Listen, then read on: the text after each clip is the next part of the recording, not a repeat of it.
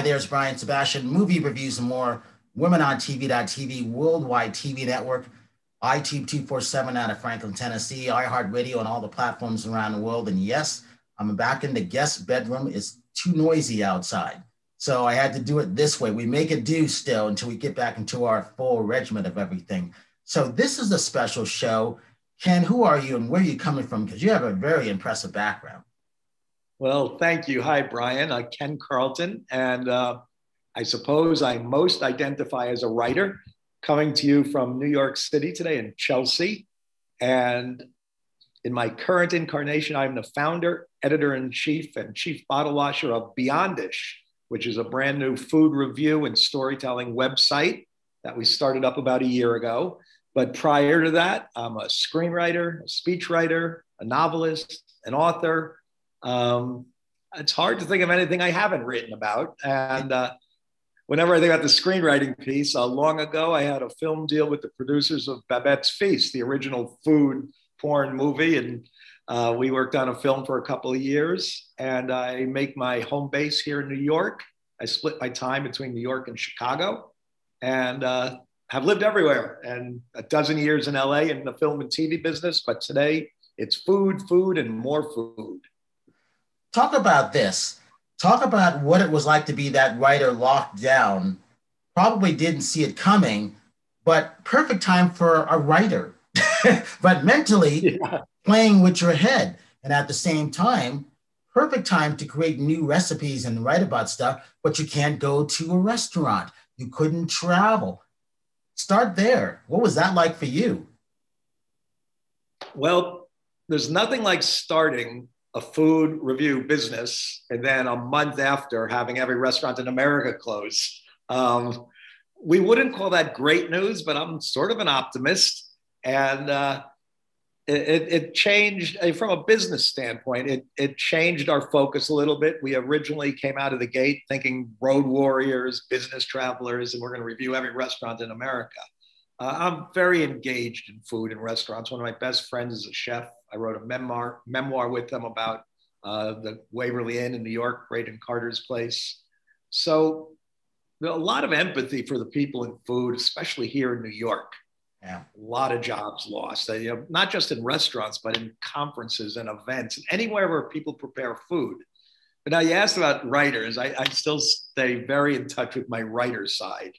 It's been an interesting time. I find, through various social media, which I spend way too much time on, there's been a lot of pain for writers. For me, because I started a company, discipline mattered. I had to get up every day and write and keep writing and write some more. My novelist friends, a lot of them, I think they kind of cranked to a halt because we just didn't know what was happening. And it's like being handed a very large bowl of candy. Now you can eat it all. Do you necessarily want to? Is it as tasty when you can just keep scooping it up all day? So I know for me, the novel writing got harder and harder, and that's not my principal thing these days. It's not my main jam. The ideas are good. You start with a lot of great ideas every day, but sitting down and executing when the world's grinding to a halt, I'm speaking only for me, I think, but I've heard others say it. Suddenly the fiction felt a little less important and the nonfiction felt a lot more important, if you can separate out those. Very, very interesting. I'm talking to a lot of authors around the world now, and a lot of first-time authors were able to do a book, which was interesting. But I was thinking about those screenwriters who always wanted to have the time where, back in the day, as you know, you go to the Beverly Hills Hotel and go to one of the bungalows so you could write in peace and quiet. and for those gamers, this would have been a thing where I just want to be alone by myself and play my games. Well, you got your time for the writers and the gamers. Except they forgot to include that they were going to be locked down with a significant other. So they weren't going to be by themselves, but they had times to write and play games. Talk about that aspect, when you have your wife and then some people had a girlfriend and all of a sudden they realized, I don't like this person. That was really these things, to be stuck with someone that you thought you liked and like, nope, I don't think I want to be with you. Talk about that aspect of things. Well, first of all, my background is so varied. I left out a big piece, which was I've been a relationship writer for a very big chunk of my life. I somehow always I wrote the His Point of View column for Helen Gurley Brown at Cosmo for a bunch of years, and a lot of my fiction is relationship based. But I have what I guess is the best or worst relationship you can have in a pandemic, and that my wife lives in Chicago and I live in Brooklyn. Wow. So we did not kill each other. Quite the contrary, we missed the heck out of each other. And our kids are all off to school. She's got a couple of dogs at least, just me in my Brooklyn apartment. So we did not kill each other. In fact, we did not see each other from March 12th until Memorial Day. Wow. However, living in New York, where everyone is piled on top of each other, I would say it was quite the litmus test on relationships. The one that cracks me up is that people are suddenly discovering they can't stand the way their partner chews. Because you're sitting here, we all got 400 square feet in New York, and that's the wealthy, lucky ones. At least I don't have a roommate. But it seemed like a little too much closeness, if you ask me. And you throw in the homeschooling kids and all the weird noises that come from an apartment building you didn't know existed because you're not in your apartment building all day. I've not worked at home since my kids were born. I'm a get out the door kind of guy. No fuzzy slippers for me. So I think it's very challenging. But I had this benefit of I've been commuting for 15 years in my marriage. So we are used to the distance. Talk about why Beyond Dish is very, very important, especially coming back with everything, because you can actually lead a lot of people to where they need to go on maybe new and upcoming restaurants, but actually at the same time, because I've talked to a bunch of my chef friends on the healthy eating side and the fitness side, more delivery, more meal prep, what people need because everybody had that COVID weight on them. Talk about those aspects of stuff because it still is a perfect time for you. We don't have to talk about my COVID weight, do we? I can't wait to go back to the gym. I have not set foot in the gym in a year. Not good. Originally, we thought we were going to be helping every business traveler. And having spent a couple of years in a restaurant writing a memoir with a chef, so many people affected. And, what we're trying to do and are beginning to do at BEYONDISH, because we really are brand new, a year old, just out of the gate. This is an amazing opportunity to help people in the food community. So the basic gig we have here is we have writers and photographers who love food who are doing our reviews. We do not pay for reviews. We throw you your social media, we put it all up. So what it really is it's a chance for people to have a passion play about their local restaurant, because that's what we're all about is local. We're not in New York City and LA yet because the marketplace is so huge there. The competition is crazy. We're in places like Charlotte and San Diego and Louisville, Kentucky.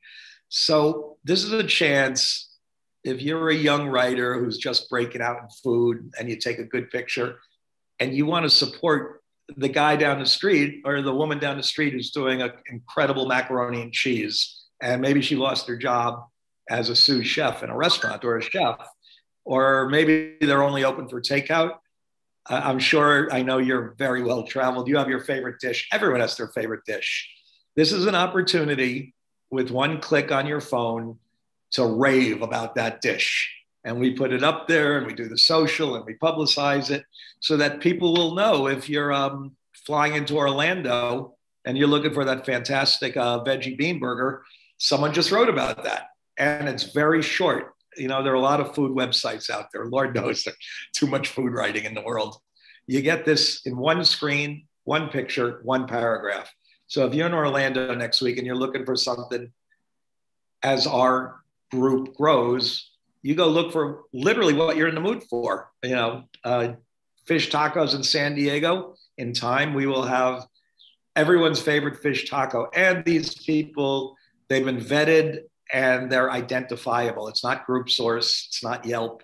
It is literally person A wrote about this dish. They stand by it. And you can look at their social media. You can see their personal website. So if you think the dish is no good, you know who to talk to. except we don't do snarky reviews and we don't do bad reviews. We are not about hurting people. And especially in this time where the food people so need our support, we're only running good reviews. If you like something, we want to hear about it. If you're raving about it to your friends, please come rave with us. We will give you an opportunity. I like that, because I did the same thing for Movie Reviews and More.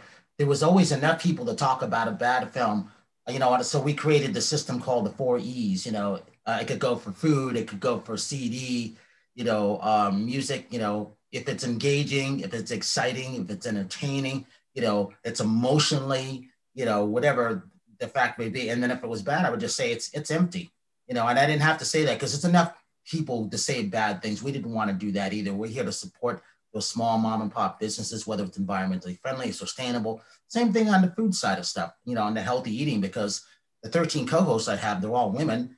We are all into eating healthy. Some of them are vegan, some of them are vegetarians. There's a difference. Some are in the world of actually performing on stage, so they have to always eat clean. They have a cheat day, which, our Friday, we call it Fit Fashion Friday Day, which would mean that would be the cheat day on the fitness side, where you can actually see our friends eating Dunkin' Donuts or something like that, something that you would never see them eat. And I wanted to make that, that would be interesting to see. So it was like, yes, they like to have and indulge in something too, going back to where when they're traveling after their show, they just want to have something that might be fat or they talked about vodka. I didn't know that vodka is the choice of their drink because it doesn't have any calories in it. I didn't know that, so I chose a vodka brand to come on to be one of our sponsors. And it was because of the girls. So I think your magazine will be very good. I'm not calling it a magazine because it's more than that. I can see where you want to take it, and I think that's a great idea. It's funny you bring that up because I'm old school. I was also a magazine editor for many, many years, including of the infamous TV game show magazine. There was a TV game show magazine. And in fact, that's interesting. My chef friend who I wrote that book with, he was the head of sales and I was the editor-in-chief. And we drove that magazine to its knees. But we got 9 magazines out. This is back in, I guess, the mid-90s, back when Pat and Vanna and Alex, may he rest in peace, and everyone was a big, big deal. And we just felt when we did that magazine that it would be something special, and it wasn't. So he went out and became a chef, and I became a writer. That's how I ended up in Los Angeles. But interesting point about the vodka. You've just given me a valuable life lesson. I did not know it was your low-calorie solution. Yeah, the one thing that we miss is the gifting suite. So I always went after those companies that spent a lot of money at gifting suites. So I chose them sort of like my sign. I want, when I walk the red carpets with the girls, I wanted their brands to shine for Movie Reviews and More. The more is more important than the movie reviews. And that's how I created it back in October of 1993. So unique things, and I love anything that's environmentally friendly, sustainable. I want net zero stuff on our property. It's those things that people want doing them. Well, they all tend to be small mom and pop businesses. So I want to help them survive when it comes to things like that. It's very, very important. And eating is a great thing on our acres. And you'll like this and you'll be invited out. Well, we have 10 acres that we're building up, which is just for growing our own food. It's never had any fracking in the soil. It's never had a fire on it. And it's never, the soil is rich and friendly.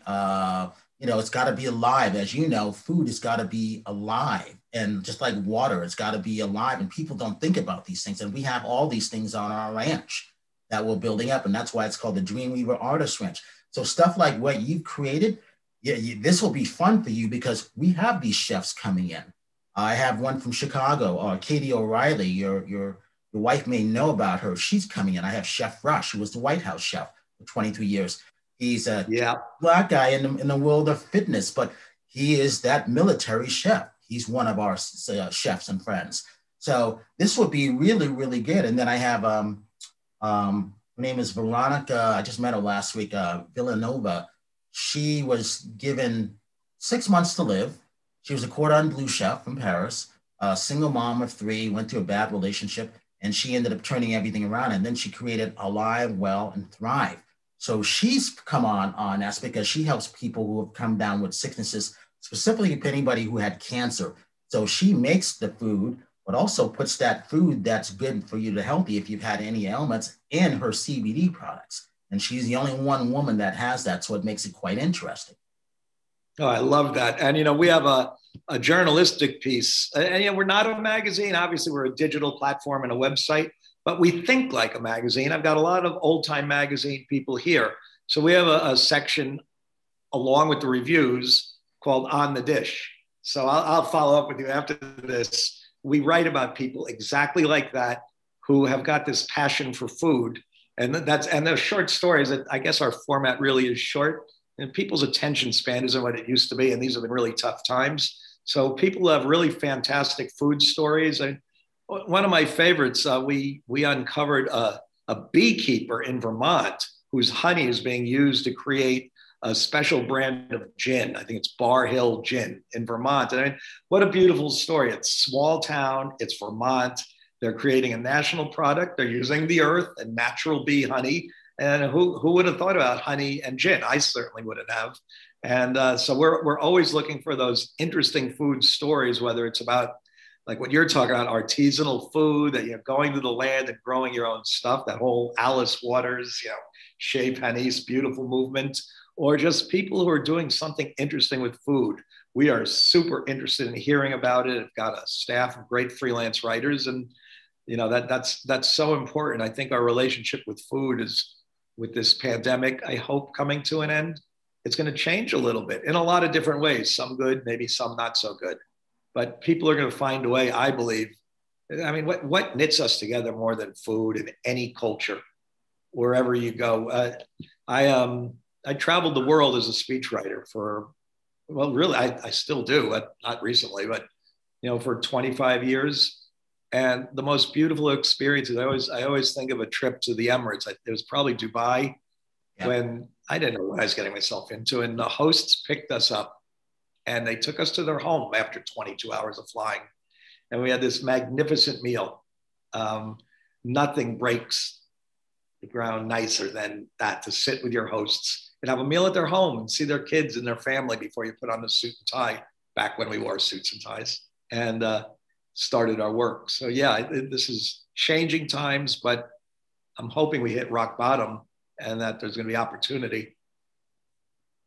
We have on that. And then talking about bees, so Savannah Bees out of Georgia is we're going to have 3 dozen bees on our property, because here's the thing. We need bees. Without trees, which we have plenty of trees on, out of the 542 acres, we only use 36. The rest of them stayed the way it is. And it's all sort of like a tiny house type of setting.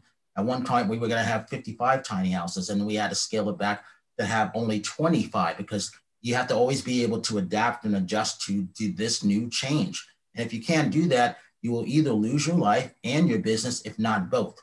And I've been telling people that since October 3rd of 2018, and I will always tell them on our platforms, because I want people to survive. I want them to say, these are people to look out for. Look to see what they're doing. They've gotten creative. You know,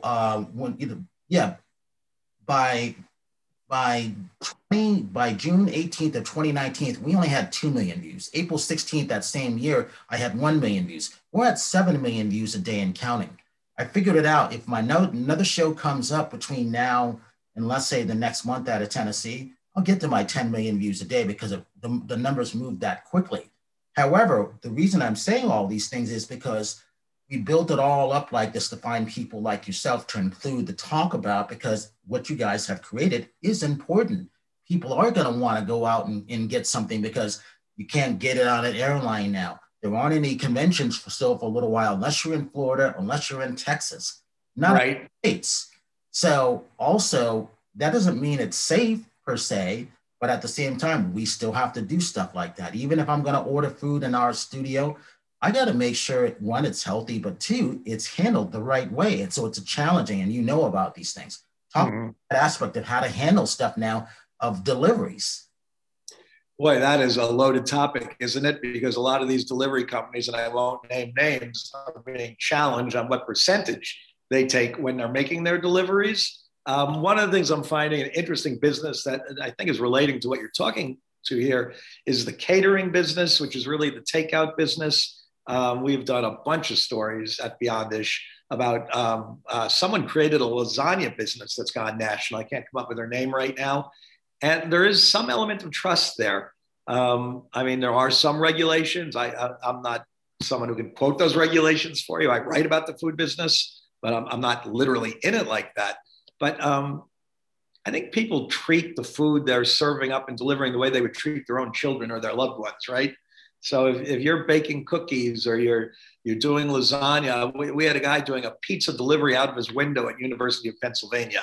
Started it as a charity just to help people in need. And then it became a popular business. He was making the pizzas in his apartment and lowering them out the window in a bucket, and you send your money up. There's another guy, one of my favorite stories, another one who lost his job and started baking bread in upstate New York or north of the city. And he got a big old fashioned jelly cabinet, one of those big things, wooden, that you can put about, I would guess, 100 loaves of bread in. He would bake in his garage, as I recall. Then he'd go out in his pickup truck, hide the cabinet, the jelly cabinet, in the woods, leave a couple of 100 loaves, and then on his Instagram and Facebook, he'd post clues to where the food was. So part one, you got to trust the guy. It's not Wonder Bread. It's not in a sealed USDA package. People would come and the cost to the people, first of all, they loved looking for the bread. He sold out every single day. I'm sure he still is. And wow. There's just a note on the side, leave whatever you can. So if you're hungry and you're on Instagram and in need, you go get yourself a nice, loaf of bread, a panini or whatever. But people supported him. You leave $5, $10, whatever you thought it was worth. So all the different pieces came together, the social media, the baking, the ways to come around if you've lost your means of employ. And you're providing food to the community, which is so darned important. Well, I would always say to people, I call that the Bernie Sanders effect. No matter what it is, it all adds up. And something is better than nothing. And I always tell people that's a good thing, because this is where you have to get creative. You be adaptable, be able to adjust, being able to adapt. And those are great stories. That's something like the Italians, you would see them probably do. But you know what? Anybody can do it. Anybody. I mean, who thought, and I kind of knew this was coming, but who thought everybody would be in their home doing a podcast or a radio show or a television and mixing it up all together? Yep. Going away. You think this will stay? You think people are still going to be doing this from home after we... Oh, absolutely, because it cuts down on everything. I use Disney as an example. With all the buildings that they have in the lot that have been empty and the billions of dollars that they went through last year, I called them on this a couple of years ago, and I was warning theaters. I was warning real theaters out of Tennessee, our biggest numbers, 4 million plus a day and counting out of Tennessee. I was trying to help them. Bob and Greg Lindley, who are friends of mine, Lindley Theaters, the oldest mom and pop in the end. I was telling them, I want to help you change your things around. There's something coming that you guys won't be prepared of. So that's why everybody started coming to us, because we can see what other people can't see. We've already adapted to what people are doing now. We did it in 2018. I sent out the very first email October 3rd of 2018. When I was on the East Coast in Georgia, where my mom was, I saw things changing. And I said, this is all going to change. They have no idea what's going to happen. Because she lives in an enclave, sort of like a Sun City, Peachtree, Arizona, a state, 1,500 people there, but your age is 55 to 86. So I saw what was happening with that age demo. They all knew what I was doing. Some of them thought I was crazy. They all pay attention to me now. I can get to that. Experience will do that for you. And I remember the Laemmle theaters. I used to go see art films in Santa Monica at those theaters when I lived out in California all the time. They were a quality operation. They always screened the best movies. I haven't been there in a while. I'm still helping a lot of those filmmakers. They've all become friends, they're musicians and everything, except now they're starting to do all their own podcasts. And I go, let's see how long you can do this for, because this is not a one and done. Just because you had a year of changing things, this is a benefit to you, because you can reach a whole audience that I might not be reaching, even though I am. But it's the other way around. I'm reaching audiences that you could never reach because of our numbers, if that makes sense. And yeah, no, it really does. Think of Joe Rogan. And I didn't know who Joe Rogan was until I saw the history of the Comedy Store on Showtime. I'm like, oh, this is Joe Rogan. I was thinking of another Joe Rogan in the sports world. He started his podcast in '09. He's the #1 guy in the world. You'll never be able to catch him. I only go by views. He goes by subscribers and his weekly stuff. So my stuff is daily and weekly, but I don't go by followers because you can always unfollow. I don't go by likes because you can always unlike something 5 minutes later. And I don't go by subscribers because you can subscribe and then 30 days later, you don't want to subscribe anymore. So I go by what you can tangibly see. And as the old newspaper guy, you can understand that when people are actually buying the physical copies. It's like that. I still buy the New York Times every day and read it in print. You know, of all the things that have changed in our life, and the day will probably come when we won't get it in print. But I value that and cherish that 60 minutes. And, you know, it also makes you slow down and think. Yeah. You know, much like any other medium you use, you know, I listen to a lot of jazz. When I get home at night, the phone goes away. I have an old Pioneer SX 550 receiver. I still pick up a real book, put on WBGO FM in New Jersey, wiggle with the dial, the static coming in and out.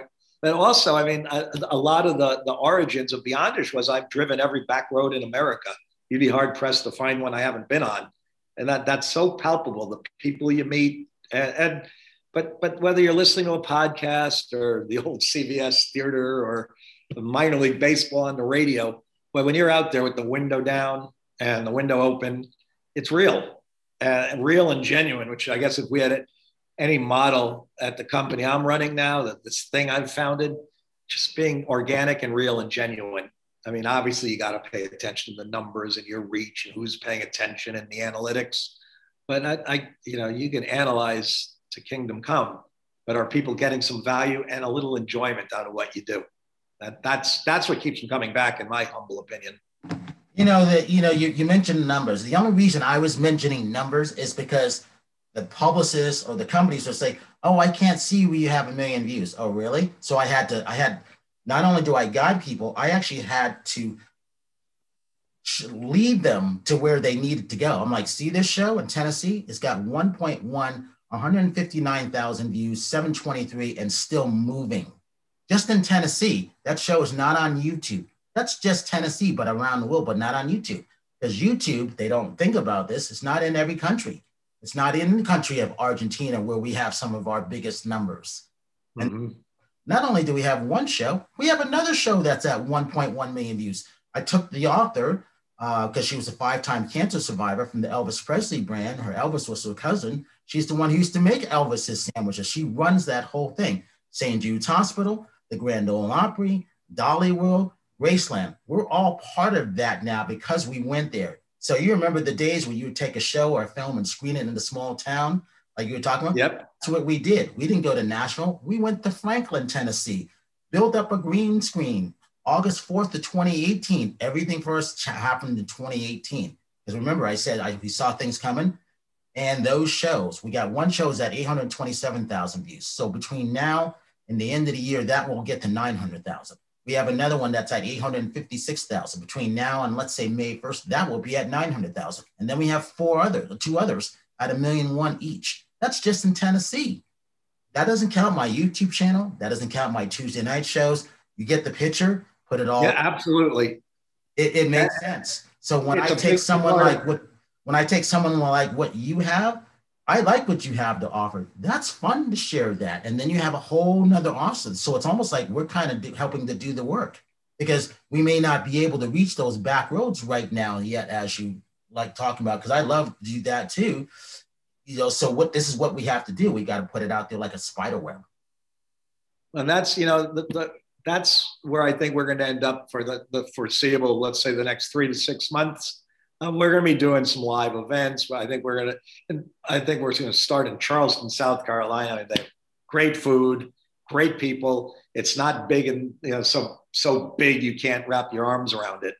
And if our first Beyondish events bring together a half dozen chefs and 50 people who enjoy shrimp and grits, we can do a little good there. And out of Charleston, maybe that'll lead to 2 or 3 other cities in South Carolina. I'm a patient guy. I've been driving these roads. I did that first trip when I was 16 with my best friend. I'm still doing it. My last trip before the pandemic was, I flew out to Bozeman, Montana in August, not this last August, the year before, drove 2,000 miles across Montana and North Dakota. just, rental car. I'm a New Yorker. I don't own a car. New Yorkers don't own cars. I just pick a place. And I'm a big supporter of a company no one thinks about anymore, Rand McNally. I do not Oh, GPS my way yes. across the high road of Montana. I've got 7, I think. My kids can tell you this. Just old crumpled Rand McNally's, and you open up the map, you look for the smallest squiggly little line, and you say, "Oh, there are a few towns on there. I'm going to go drive through them and see what's going on." And I think that's where you find some of the greatest people in this country. And they all have a story to tell, and inevitably, it's about food. Well, it was the same thing if you saw the movie Green Book on PBS. There is actually that Green Book, which was the black version of the Rand McNally. And that's an interesting story because Yep. they kind of connect on how they started. You take the guy who Mm-hmm. fish out of New York, he ends up believing in this black guy, and they ended up picking dots around the country. So it was almost like the underground that you could go across country that people of African American or people of color would follow. And it was very interesting. So absolutely, I was a fan of that too. This is a good movie. Didn't that win an Oscar? But did that win the Oscar last Well, year? yeah, Muhammad Ali, he ended up winning an Oscar in the Green Book. Yeah, and that was my choice to win that year because, like I said, it was educational. It was exciting to watch. It was entertaining and it's emotional and based on a true story. I love stuff like that. Likewise, that's the kind of movies I go to. And the movie theaters are just opening up again here in New York. That's one of those things I will really look forward to again, other than going to the gym one of these days. I always used to do movie lunches because, when you're an entrepreneur, you're allowed to put down your stuff at noon on a rainy or a snowy afternoon. We got a gazillion movie theaters here, art houses. You can go see an obscure French film between Yeah, noon and 2 in New York. I call them the blue-haired lady specials because you inevitably have a senior citizen crowd there. They occasionally tend to talk through the movies, but we just tune that out. And it's just fabulous. I love those small movies. well, I'm a movie whore, so the tough thing for me was not being able to go to the movie, even though I was prepared for it, and not get my popcorn and sit in the corner and just be able to just turn my phone around, even though it's ringing and vibrating and people are trying to reach me, just at least for 2 hours, I can just think because I get ideas coming to me when I'm watching movies. That was the hardest thing for me, and then now I'm okay with it now, but it took a long time because I'm not ready to go back to the theaters, and neither are a lot of people because it wasn't ready. And now it's sort of like an obstacle course of which you have to go through just to go get your concessions and then go and sit. I don't know. They're going to take your temperature. Actually, they're not allowed. I've not been back to the movies. My theory on all this stuff is we've come this far, knock on wood. I'm going to be patient till it's really, and it's not just for me, it's for everyone. Absolutely. We gotta be sensible here. But boy, I am with you. And I do get, I tell my wife, I call this my thinking time. When I go to a movie, I actually silence the phone. And when it's over, I usually like to be alone for about a half hour. It's like stealth thinking. You go to see some French foreign film and you have a great idea for your business or maybe something you want to do with your kid or your loved one or whatever. It's a beautiful escape. And I never eat before the movie. I always eat afterwards because I don't want to feel sluggish when I'm at the movie theater. That makes sense. Yeah. I always did that too. See, I can't go with a group of people because they all take their time, and then by the time they're ready, I would have already seen a movie at that point. I would be on this. So, and I'm used to going early in the morning. I'd like to go at 10 so I could be done by noon. And then they started moving the times an hour and a half back. I'm like, this is not fair because I would always be there with a lot of the older Jewish ladies, and I would sit with them because they were funny to listen to. And they go, well, what are you doing here, young man? I'm like, oh, I missed my screening for this, so I'm actually going to pay to see this movie. Or sometimes I would have a ticket. So I always talked about what it's like to still pay to go to certain theaters, what it's like to be that movie critic who could see it for free, or I got the link, because it's still about telling people to go to this theater to support this film of all the people who worked on it. Same thing with the book. I love the hard copy. You talked about buying, the New York Times, Wall Street Journal. I was always buying USA Today and Variety and Reporter. That was my Starbucks. That added up to about $7, and I'm like, oh, I can't keep doing this every day after a while because it adds up after a while. But I did it for like almost half years. You know, it's what we value. And now they get you with the subscriber fees. But I hope they keep printing the books and going to them. They're very, very important. You know, it's also about community. Very hard to pick a book scrolling through your phone. We have a bookstore here, I'm sure you know it, in New York, called The Strand. Yeah. And it's been around forever. And to me, that's an event. Going to The Strand to look for an old used paperback. It just is a beautiful thing to do. Well, it's almost like Amoeba Records in Los Angeles was the place where I would always tell a lot of younger kids, go and get your vinyl there, because vinyl is what everybody's got.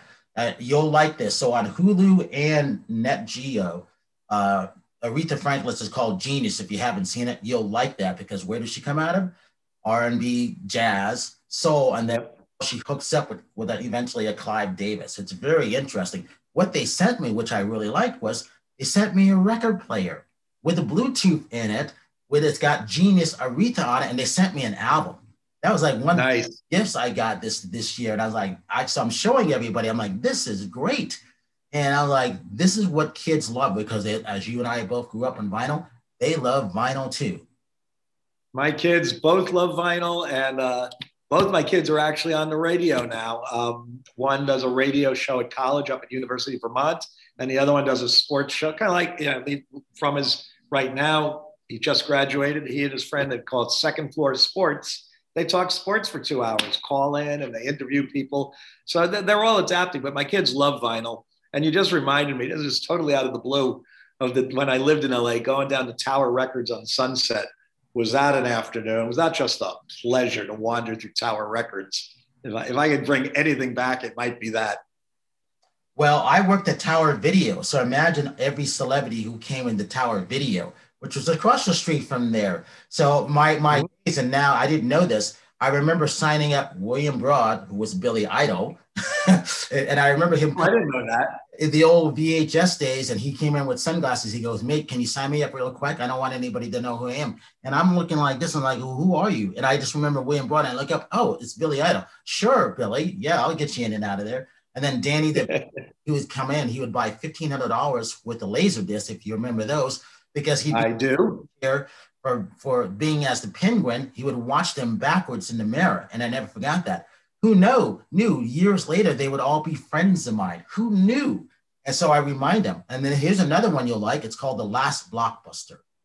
And it's on Netflix, of what that was like, because here we are coming back to these things of helping the last video store. Even Meber's coming back in a different place, and because vinyl is outselling CDs and everything else, but people want to get back in and actually touch things like a regular book. And that's why I've been talking to a lot of the authors, because there's nothing like picking up that book and being able to show people the hard copy of stuff. And I love to do that. Just read a beautiful book called La Chef. It's a French translation. And to your point about actually touching a book, and you and I, we review, and we're in the field where we're cognizant of things going on around us. This book was so beautifully written. I was reading passages to my wife in the middle of the night. I couldn't put it down, but the payoff wasn't till the very last page. So was it a good book or was it not? It was beautifully executed and beautifully written. And to me, that experience is you just didn't know where it was going. It wasn't a huge book, a couple of 100 pages, but to keep turning those dog-eared pages, right? I bought it used. And you get to the last page, you're like, wow, like getting to the end of the movie. And I always stay till the end credit roll, because I used to be a filmmaker. And, you know, someone's kid was the gaffer. So they deserve to have their credits watched too. And these palpable cultural food movie experiences are just we need them. Maybe that's the lesson of all this lockdown, is we miss touching things. It is, and that's what I tell people. And I specifically tell these kids, because my friends that I grew up with now, they're sending me their sons and daughters. And I'm like, well, this is strange. And I didn't see this one coming. But, you know, it's an honor, because you don't want to have anything happen, because they're trusting in you. They don't say this, but that's how I take it. They're sending me their kids. So I'm telling them, when you're watching a movie, stay toward the end credits, because you could get your future job by looking at the casting, where it was shot. If you know, the voiceovers, ADR, because I do voiceovers, and it's like, You want to see, you can get your future job, and people don't pay attention to that. Always do that. And they go, oh, I didn't think about that. I'm like, no one's telling you, but I'm telling you, this is how you can get your other jobs. You got to think outside the box. I always tell people I'm hovering above the box so I can see all things like this. I'm with you on that. We got a couple minutes left. Talk about this, because this is going to be weird still. When you went and did Oprah's show or any of these talk shows like this, they're changed. They're not the same. How do you, in your point of view, how do you see the world of marketing, whether it's BEYONDISH, the books and stuff that as you wrote as a screenwriter and as an author, how do you see that world now from your point of view? Wow, that is just a fabulous question. And that old cliche question, what keeps you up at night? We're figuring it out. I'll come back to that word, organic. We have publicists and we have marketing people and we have social media. At this early stage, as we're just rolling out our business and just starting to grow, I come back to what my kids taught me when I first got on Instagram. 2 lessons. The first one was nobody remembers what you did 1 microsecond after you post it. So you kind of can't screw up. I was sitting there spending an hour on one picture. I said, Dad, just post the darn picture and move on. And it's true. Who looks back on their Instagram feed to see what someone posted 3 weeks ago? No one. The other thing, and I guess it is my favorite word, forgive me for repeating it several times today, is being genuine. You have brilliant marketing executives, but then look at some of these companies, I'm not going to name names, these multi-billion-dollar unicorn companies, they haven't made a profit in 9 years, but everybody knows their first name. I did not get into BEYONDISH to get rich. I would love to buy a house in Vermont someday. I did it because I'm at a place in my career where I needed to combine everything I love: food, travel, people. And I thought, a lot of people are starting digital platforms and they're making a living at it. So can I. And I think the success will come from being genuine. And that's what I ask myself. I'm a morning person. I'm also a night person, but that's a different subject. But I skip to the subway every day because, the ideas I have generally come from the heart. And then you turn to smart people who are smarter than me. If I've learned anything running your own business, listen to the people who are smarter than you, because they have good ideas. I do not know everything. Please tell your audience, I do not know everything. I know what works. I know it's delicious. I know a good picture, I think, when I see it. I certainly know good writing. And then you feed that to the people who have expertise in other areas: analytics, marketing, publicity. And I listen to them and trust them. And I'm here because someone told me about you, and you're kind enough to offer me this chance to hold forth with you for an hour, however long we've been on. I haven't looked at the clock. That's trust, right? Well, I said, a nice person, and you have a nice conversation. And I said, okay, I'm down with that. Well, one of the things I learned by doing in-person junkets, one-on-one, we'll never be able to talk to a Sean Connery. A lot of these people, these icons, you can't talk to them. Some of them have passed away, but the other thing is they are of age and they're very particular. You may not be able to get together in a room with them for a long time, if ever again, because of this. This is not going away. And that's what I tell people. So each time I hear someone who's passing away, I'm like, it's a good thing for my studio that it's small, it's private, it's new. We built it during COVID and it was never shut down because we kept it small. We take your temperatures when you come in. We can pull our microphones out. You can wear your mask, you can wear your shield, and people like it because they didn't expect it to be open air. And that's how you have to do it, for one. And then the other thing is I always say, if you're the smartest one in the room, you're in the wrong room. So I like to get into all different types of rooms because I'm telling you what I know, but tell me something that matches that I don't know. And let's see where the science and everything is, because it's our job to tell the correct news. That's a lost art. And that's a whole nother story, isn't it? We'll have to do another hour, but I love what you just said about the room. I will quote you on that extensively. And my sort of catchphrase, and I just make this stuff up off the top of my head. I'm not some business maven, but I love to hear everyone's bad ideas. I think there's so much to learn, and including mine. the worse the idea, the better. How many times have you heard a bad idea that becomes a fantastic idea? People try too hard to be perfect, and they save it all up for one thing. When we sit down, and like yourself, it's all been by Zoom and conference calls, what have you. It's like, bring me your worst ideas. Let's spend an hour and shoot it all out there. Because out of that, if we come up with one good one, one actionable one, we win. Everyone wins. Well, the bad ideas always turn into good ideas. And then the things that's impossible, it becomes possible. You just have to have those people in different rooms come together in the big room, now in a smaller room in a different way. They can still be done. I always tell everybody, Apple started out of the garage. So did Microsoft, all these other things. You know, we started out, our first show outside of Los Angeles started in the garage. We built it up the night before. You know, the story about that, I had a cop stop me because I was walking to build up the stuff because my friend had a heart attack. He goes, "Where are you walking to?" I'm walking to my friend's house. He goes, "Do you want to ride?" And I go, "What cop asked the black guy, does he want to ride in the state, in a different state?" Yeah. "No, I've already walked 40 minutes. He's just down the street." He goes, "Sure you don't want to ride?" I'm like, "Why is this cop asking me about a ride?" Again, all 2018. Until this day, and I asked my white friends, would you have gotten into this cop car? Was I going to sit in the front? Was I going to sit in the back? And if I sat in the back and I said yes, would I have ever been seen again? The real reason I didn't get in, because the next day we were shooting 6 shows. Those 6 shows are the ones, 4 out of the 6 are the ones, one's got 1.1 million going, the other 2 have 826, the other one's 857 and still counting. What would have happened if I didn't do those shows the next day? That was in my mind.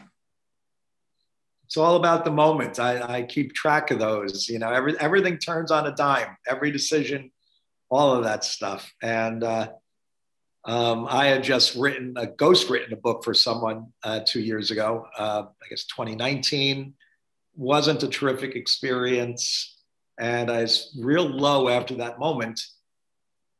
It comes and goes like every corporate experience. Had I not had that poor experience, I never would have started BEYONDISH. I had to kind of get to a place where I said, I don't want to do this anymore. I'm tired of writing books like that. And so, you know, I had a little bit of a low period, and like, you're not getting in the back of that car. You know, the next day, something happened that led, you know, one moment led to my being here today talking to you with this, you know, absolutely. Crazy.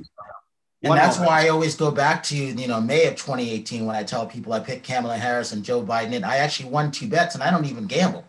And they go, "You're nuts." I'm like, "Yeah, but I know what I'm talking about." So let's see how everything unfolds, because you have to wait till everything unfolds. And I tell people, it's a marathon, not a sprint, no matter what you're building up. As long as you can just see it through, you never know what will be happening the next day, as you just said. You just don't know. It takes that bad experience to turn it into a positive for a good experience. So I tell people all the time, it is a marathon. I couldn't agree with you more. Ken, give your social media links for everybody. Beyondish.com. Come and review for us. Foodformarriage.com. You'll find all my personal writing. And my Instagram is also at Food for Marriage. And I have one other funny Instagram called Mrs. Wagner's Pies, like the line from the Simon and Garfunkel song, where I document all my favorite American pictures. So we bought a pack of cigarettes and Mrs. Wagner's Pies, and all came to look for America. So any of those, you'll find the whole scoop. I think that's great. Well, it's an honor being over there to talk to you. This is not the last time you and I will be talking, because I already got plans in my mind for how to incorporate everything. I already know. And it's one of those. It would be my pleasure. And I will throw it right back at you. You're obviously a person who travels and knows the world. Come next time you have a dish that you must talk about, get out your phone or your laptop, write 3 sentences, come review a dish for us, have a little fun. It's really fun. Pick a place where you care about the people who are cooking that food. And I know the editor-in-chief pretty well. I bet that dish will get on the site. I'll do that, because I love stuff like that. I like finding those iconic or eclectic places that people don't think of. I love doing that. And then they look at me strange. I'm like, "Do you have a business card?" No. I'm like, "You need one. This is a great place."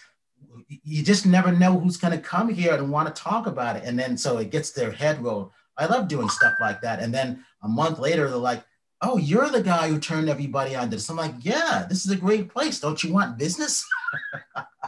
I look forward to seeing you pop up on our queue. That'll be awesome, Brian. All right, thank you. I appreciate it. Ken, it's been an honor and pleasure to meet you. And like I said, this won't be the last time.